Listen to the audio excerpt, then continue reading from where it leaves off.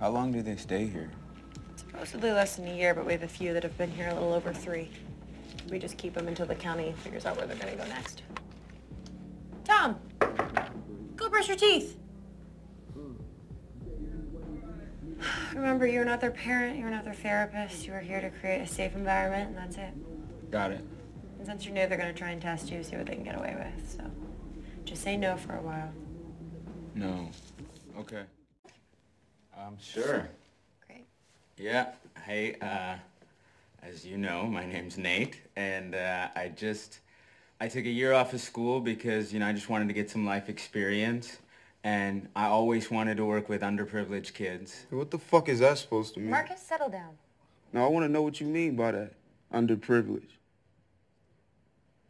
It's not what I meant. Then think about your fucking words before you speak. Hey! Newbie. That's a level drop. Go to your room.